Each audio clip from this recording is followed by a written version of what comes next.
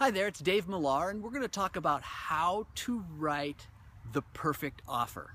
In today's market, it is incredibly competitive. You are competing against other buyers for that same property. So how you write your offer and how you craft it is incredibly important.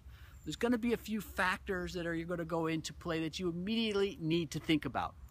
One is there is a lot of cash buyers out in the marketplace.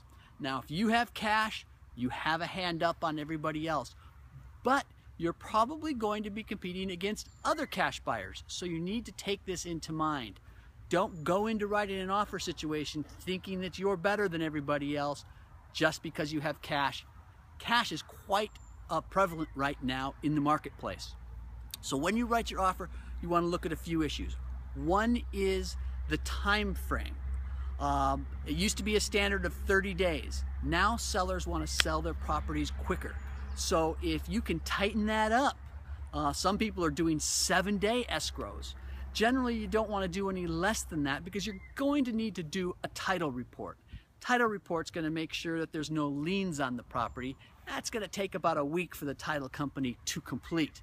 So that is something that you really want to take into consideration.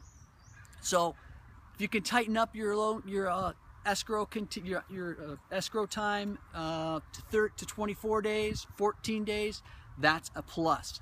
Also, your inspection contingencies. I never tell people to waive their septic inspection. If you have a septic tank, you need to dig that up and take a look at it, unless one has been done in recent time, like in the past month. If you have a septic inspection in hand, and maybe there's already a home and a pest inspection done by the seller, then you might want to consider tightening up that contingency period down to maybe 5-7 days, enough time to read all the documentation. In the old days, you used to be able to have 17 days for an inspection contingency period, but when you're competing, you want to tighten all those time frames up, so the shorter the better.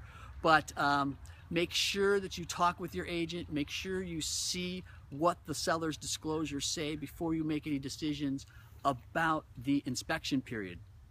And then lastly, just make sure that you don't have a lot of demands on the seller. The seller may have a title company that they want to use. The seller may want to keep a few proper items like a chandelier, which is technically personal property, real property. They want to make it personal property and take that chandelier with them. Let them do it. Right now, sellers are in the driver's seat. So the buyer that's going to give the least resistance at the highest price with the shortest contingency periods is going to get the deal. If you have any other questions regarding the escrow process or buying, please don't hesitate to call us. And remember, real estate should be fun.